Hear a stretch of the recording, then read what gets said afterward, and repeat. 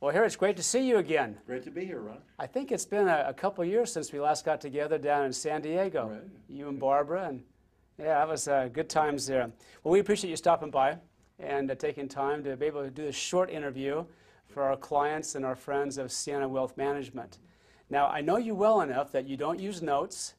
There's no rehearsing ahead of time, just a great flow of questions, ideas, and great conversation. It's worked so far, but I only promise best efforts. So Best efforts.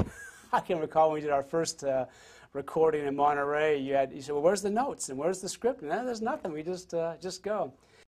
So I know that we could start at many different places with your career, but I'd like to go back 20 years ago, back to 1990, and kind of begin there, because what stands out for you personally in 1990? Well, 1990 is, let's see, if you had said 1950. Well, I'm going to go back there later, but but if you want to start in 50, that's fine too. No, 1990, this happens to be the time when I, 1990. That's 20 years ago now, I know. 1990. Yeah, I thought you got nothing happened. I thought you got a surprise in 1990, some kind of a prize, but both a surprise and a prize. Not to mention, I got a Nobel Prize. Oh, that was it, a Nobel. Oh, let's see, how many times do those happen in a lifetime, huh?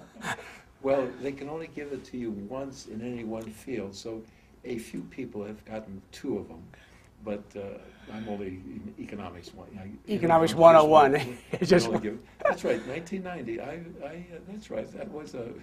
That was when the Nobel Prize happened. Yeah.